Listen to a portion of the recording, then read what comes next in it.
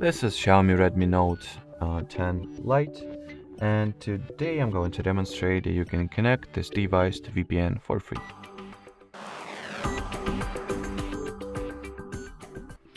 So the first step that you need to take is to get the free app called Turbo VPN. That's the tool that we are going to use in order to set up the VPN connection.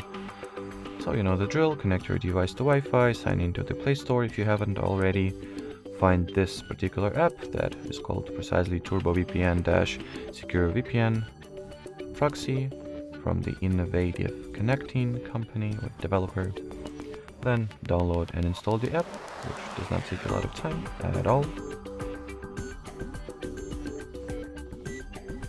Alrighty, so as you can see, there is some very interesting issue happening with my internet connection, which makes this installation and download of the app take forever. So let me try to fix that real quick. Perhaps I'll just need to change the Wi-Fi network that I'm connected to. So let me do exactly that.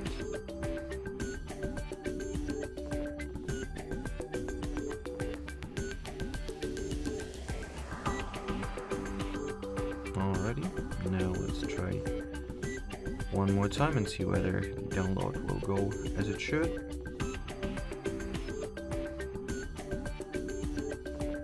Alrighty, so finally the needed app was downloaded and installed. Then, after that you will need to launch it, wait for it to load all the necessary interface components, and once you're ready to connect to a VPN, just tap at the caret icon over here. While connected to the VPN network, as you can see by this little icon at the status bar, you can change the country, the server, the city that you are connected to, particularly.